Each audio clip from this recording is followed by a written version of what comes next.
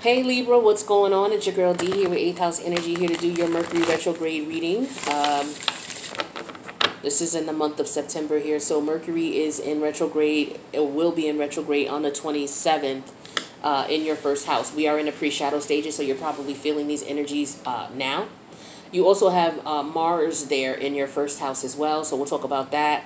And then we'll also talk about where Gemini is, because Gemini is in the North Node for us globally. And then also Lilith is in Gemini. So what I'm going to do is I'm going to pull one oracle card to talk about what energies you need to be aware of based on this Mercury Gemini energy. And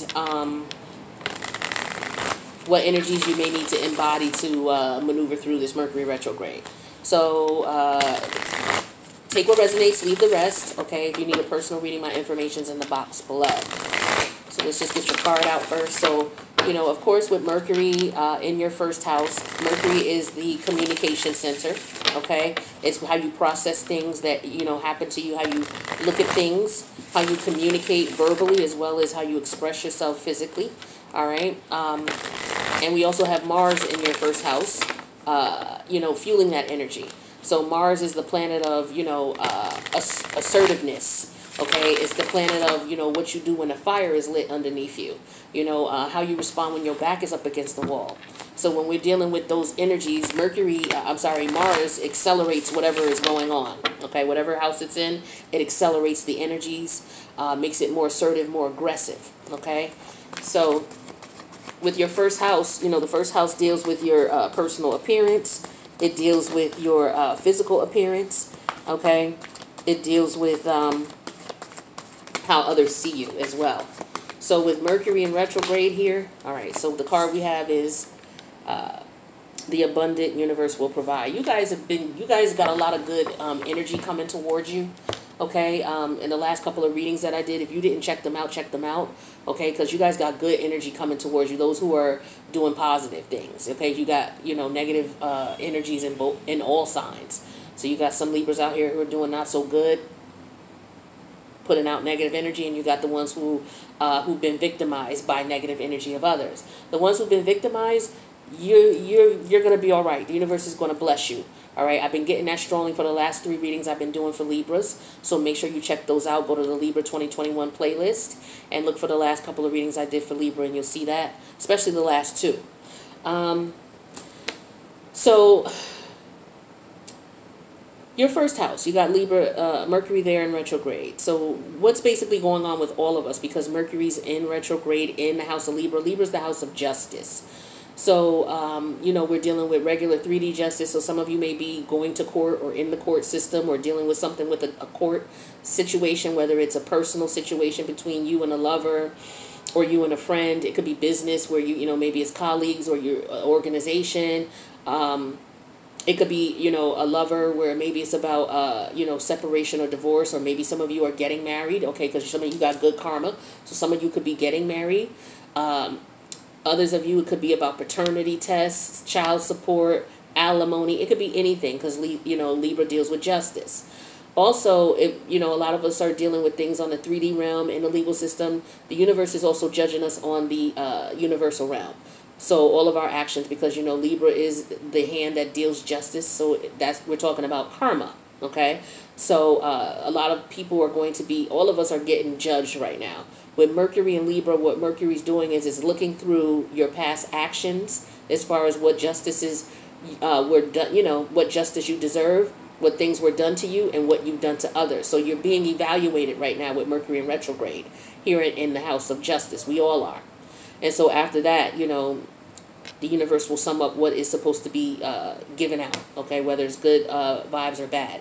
But Libras who've been victimized or been, you know, under the influence of negative energies, people trying to, you know, put their negative energies on you and taking from you, you got good stuff coming, because it says the abundant universe will provide. So that is like the dopest card, one of the dopest cards to get. So the universe got your back, baby. I told you that in the last reading too. So let's see what energies you would need to embody in order to get through this Mercury retrograde. Okay, so I like this energy for you. I really do. You know, the universe is going to be blessing you guys. You guys got good energy. for the last 2 or 3 months. Good energy. Your ruling planet. Venus got your back, baby. So for some of you, you're going to meet, because you guys are a sign about relationships anyway. You know, Libra deals with partnerships of all kinds. So for some of you, you're going to have a love come to you. So like I said, for some of you, maybe you're getting married, or you're going to meet somebody you'll eventually marry. Because some of you have been in some really rough, messed up situations, you know, as far as love. So the universe is taking tally. Like I said, everybody's getting, you know, their file is getting pulled. Everybody's file is getting pulled. The universe is looking through it on a spiritual realm to see who's going to get what type of karma. So this is the energy we're in right now. So if you're in karmic relationships that you should not be in, and you know this person is a karmic to you and you still sticking around, I don't know what to tell you. This is what I'll tell you. You better run. Because if this person has been doing you dirty and you're still dealing with them, because the universe is going through everybody's file to see what kind of karma is going to be dished out, you know, when you continue to deal with people who are not good to you, what's going to happen is not only are you getting the negative karma from them dealing with you, you're going to get the negative karma of these people because you still have them in your energy. So, for example, if you're living with a partner who's been cheating on you, doing you dirty, doing you wrong, and you know they have, and you just haven't left because, you know, maybe the money is good.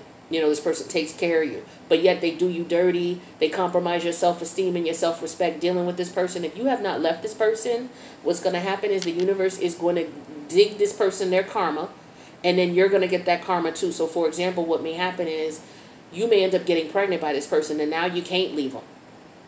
And then they're just going to continue to do you dirty and cheat and, you know, all that kind of stuff. Or you could be somebody who, well, I won't get into that, you know, because it's too much. But that's just an example of how other people's karma can affect you when you know you shouldn't be with them anymore. You know, and maybe this person loses their money, and then you get pregnant by this person, or you get this person pregnant. Now, not only are you not getting those financial luxuries you were getting before, now you got a child with this person. So now you're going to struggle. That could be the karma. So you really need to be careful with these karmic relationships when you know you shouldn't be in them anymore, but you don't want to leave because it's financially stable or what have you. But that's for some of you. Also, what you need to take into consideration is right now we have the North Node in Gemini, and we also have Lilith in Gemini. Gemini's in your ninth, so all that's going on in your ninth house. The ninth house deals with the higher mind, the wisdom, being wise, learning from your mistakes, listening to your intuition. Okay, so for some of you, if you know you shouldn't be in a situation, you need to leave it. Okay, use your wisdom, be wise. Don't think in your earthly, you know, because Venus sometimes can put you in a situation where you're thinking with your lower level energies. You know, you're indulging. All right, you're thinking about your desires and what you want, and that will keep you in a relationship that you should not be in. All right, so for the most part, you guys got good things coming towards you, especially the ones who were doing good and decided to leave a relationship that was no good for them, whether it was a work relationship that was karmic, whether it was a familial relationship or family-oriented relationship that was karmic, whether it was a lover that you were dealing with that was karmic. If you left those situations behind, the universe is going to bless you. So, you know, reap the rewards and the benefits, and good luck to you with that, all right? So Mercury retrograde begins hardcore on the 27th, and we'll be in these energies until Halloween, okay? So just keep that in mind. Of course, with the typical traditional retrograde energies, don't take anybody back from the past that you've cut off and it didn't work. It's not going to work. You know, they're just going to come back around because that's how Mercury makes things happen. It brings these people back in because you're being tested as well. Karma, remember.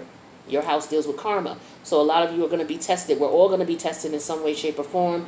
But this is where it's going to show up for you. The way people treat you and how they see you. All right? So if they don't see you as someone who's wise and they can come back and play games with you, because keep in mind, again, we're dealing with Gemini energy of the North Node and Lilith in Gemini, which is in your ninth house, the house of wisdom. Okay, the house of your mindset, your philosophy, your views on things. Some of you may have had to change your views on things in order to move out of karmic relationships. So you will be tested as well. But I want you to get your abundance because the universe, you know, Venus deal with money. Okay? Love and money. And the abundant universe will provide. Some of y'all got some money coming. Okay? The universe is going to bless you. I love this energy. So yeah, I want to keep this short and brief, but that's what I got for you for your Mercury retrograde read. If you need a personal, my information is in the box below. I'll see you in the next reading, Libra.